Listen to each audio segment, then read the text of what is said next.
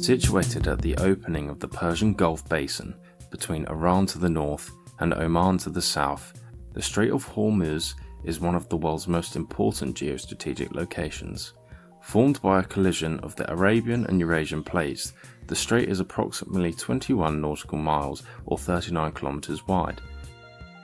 For the purpose of this video, in the context of the naming dispute over the Gulf, we will refer to the region as the Persian Gulf. In April 1959, Iran altered the legal status of the strait by expanding its territorial waters to 12 nautical miles or 22 kilometers. Following this, in July 1972, Oman also expanded its territorial waters to 12 nautical miles or 22 kilometers by decree, meaning that by mid-1972, the Strait of Hormuz was completely closed by the combined territorial waters of Iran and Oman.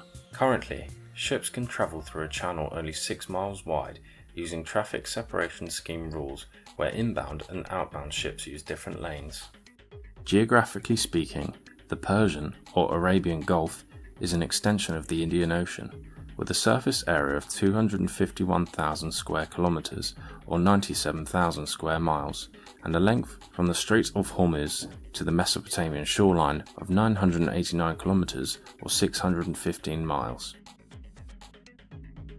The Gulf is surrounded by many different states, including Iran to the north, the United Arab Emirates, Saudi Arabia, Qatar, Bahrain to the south,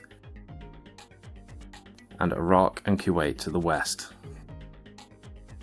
According to the US Congressional Research Service, in the first half of 2018, approximately 18 million barrels of crude oil, 4 million barrels of other petroleum products, and over 300 million cubic meters of liquefied natural gas pass through the strait per day. Carried by approximately 14 tankers per day, oil transiting the Strait of Hormuz represents 35% of the world's seaborne oil shipments and 20% of oil traded worldwide. 85% of this oil is destined for markets in Asia, with Japan, China, India and South Korea making up the largest destinations. From May 15th to June 15th, more than 1,000 tanker ships traveled through the strait in the year of 2018. The sheer scale of oil and liquid natural gas exports transiting the Gulf and Strait of Hormuz makes the region one of the most important, if not the most important, geostrategic points on the globe. A small disruption of oil flow from the Gulf to global markets could send lethal shockwaves through the global economy.